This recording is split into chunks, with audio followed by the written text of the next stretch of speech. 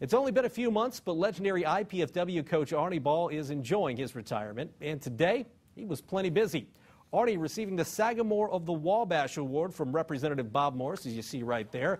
Arnie also a main draw at the 30th annual IPFW men's volleyball golf outing at Cedar Creek. Starting in 1981, Arnie built the program at IPFW, and he's glad to see it go to some good hands. Longtime assistant and former player Ryan Rock Perrott has taken over the program. He has to be his own person. I think that's the most important thing. And you know, people say, well, he's got big shoes to fill or this or that.